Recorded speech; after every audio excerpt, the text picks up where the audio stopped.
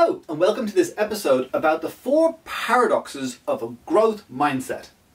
If we take a paradox as having 2 particular traits or behaviours or statements that seem to be contradicting one another and yet when they come together form something synergistic, we can look at these 4 paradoxes and explore how they can help us develop a growth mindset. So the first one is insightful curiosity. It's about how we expand our thinking through exploring ideas and making conclusions. And the first trait is certain, the confidence to share our opinions and express our opinions clearly. And the other is being open and reflective, which is about accepting the ideas of others and being willing to change our mind because we're more interested in the truth and what's right rather than who's right and having an argument about stuff.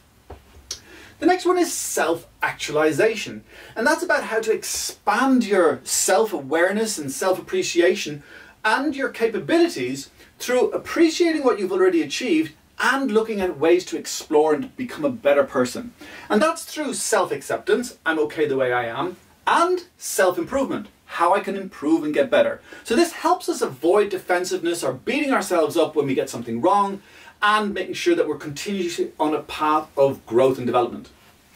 Then we've got sustained results, which is about ensuring that we've got the self-motivation, like wanting a challenge and taking initiative to do stuff and being excited about goals that we want to achieve, as well as balancing that with stress management, which can occur when we've got a lot of drive, so that we can actually make sure that we got poised achievement and that we're not burning out.